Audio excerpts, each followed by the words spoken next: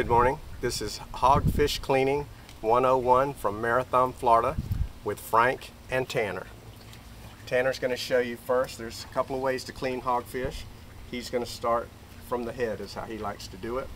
Tanner, take over. When I clean my hogfish, I like to start from the tip of the head. You can feel the bone up here, and you go from where that bone is and just slice through across the rib cage and down to the end. Then you take the tip of your knife and stick it right where you first cut, and just feel the bones on their backbone.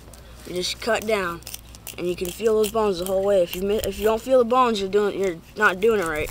So you cut all the way down to like the tail right there, and you peel the fillet back, and just go down the fillet and keep the peel. When you peel the meat back, it pulls it up when you cut it, so you're off of the fillet. And a nice hogfish fillet should look like that. You see, there's no meat on the fish. And then usually I like to rinse the fillet off.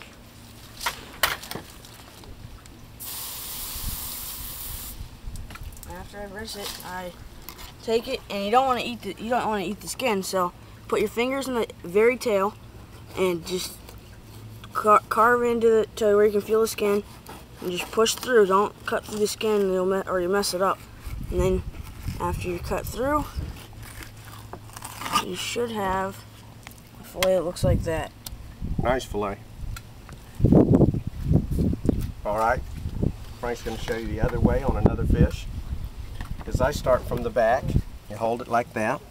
You get to the tail, you make your slice into the meat. I'm having a little trouble on the bone.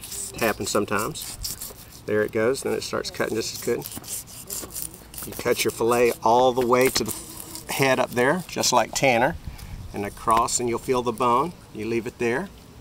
Then you come up to the head and you make the same slice. Come across the rib cage.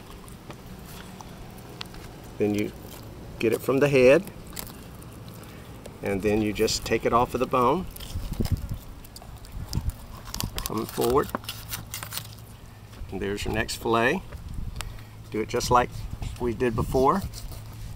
Hold it on the skin, peel your fillet forward, skin it as you go,